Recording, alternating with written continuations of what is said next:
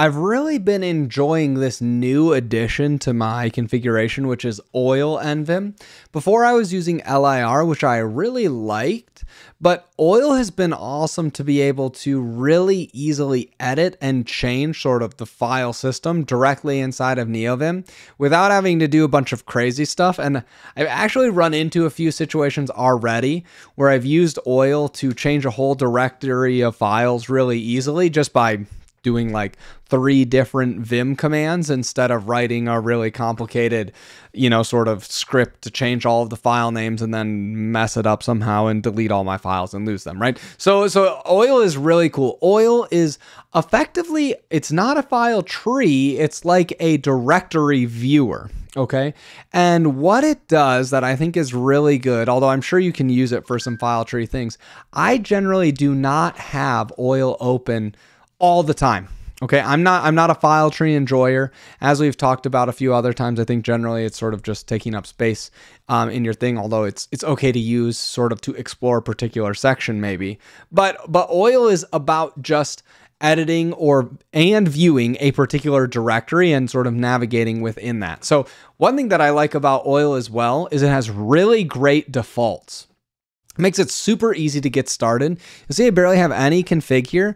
Most of it is just setting up 2 keybinds that I personally like and turning off a keybind because I use Control H, JKL to navigate. And so I wanted those turned off sort of inside of Oil. So what does it actually do? That's enough talking about what it is, right? I'll press minus, that's this keybind here, which says run Oil. Okay, when I press minus, what it does is it opens up sort of the parent directory of whatever file I was working on, right? I was just inside of this Oil file, press minus, and then it opens up this directory. What's cool is if I change this to Oil example, and then I save this buffer, okay? So I've just made the change, and I'm gonna save the buffer, press enter, and it says, hey, would you like to move this? I say, yes, I would, thank you. And so now when I open this, you'll see, hey, I've got that file that we had before. And if I pop back out again and I just delete to the dot, right, DT dot, then I can save the file again, say, do you want to move it? Yes, I do. And so what I like about this is I can sort of do the text manipulation tasks that I generally do anyways while I'm editing, and I can apply those really quickly to different files. You can also do something like subfolder, and if it has a slash at the end, when you save it, it'll say, hey, want to create a subfolder? You bet I do. And then it'll create the subfolder, press enter to go in, nested.lua, right? I can save this, say yes. It saves it, I open it, and now I'm in plugins, subfolder, and right behind me, there we go. You can see nested, right? And then if I hop back out and I delete this line and I save it, it says, you sure you want to delete that? And I say, yes, I sure do, because this is just an example and I'm doing it for all of you. So that's sort of the main thing with Oil that I really like. I know some people really enjoy sort of the floating one. I haven't really gotten the floating one in my workflow yet, mostly because whenever I do something like this, I'd sort of rather it just take up the whole screen for me or whatever split I'm in so I can make sure I'm tracking with the particular split. But I could maybe see some examples where I'd want to do that, or maybe I'd want to pop it up on the side or something. I haven't explored sort of the floating configuration options that it has, but I really, really, really like this idea here of just being able to press dash.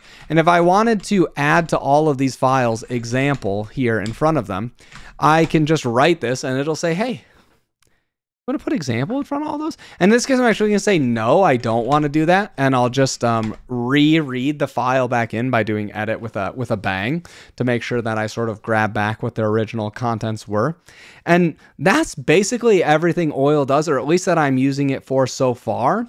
If you've got something that you're using Oil for that I'm not, that you're like, this is my favorite feature of Oil, which I've already sort of found a few, like making the buffers. It also has stuff like preview, which is kind of fun. So you can you can preview the file before opening it and doing all this other stuff, and split, and those are really helpful as well. I don't find them as helpful as some of the other ones, because if I know the file that I want to look at, I usually just will like type it in and then, you know, press like Control V or something like this inside of Telescope to just open up that file separately.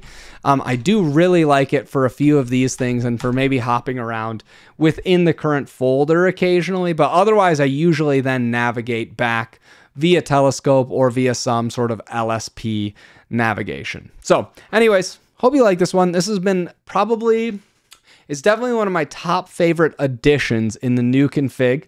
And yeah, thanks everybody. I'll see you later.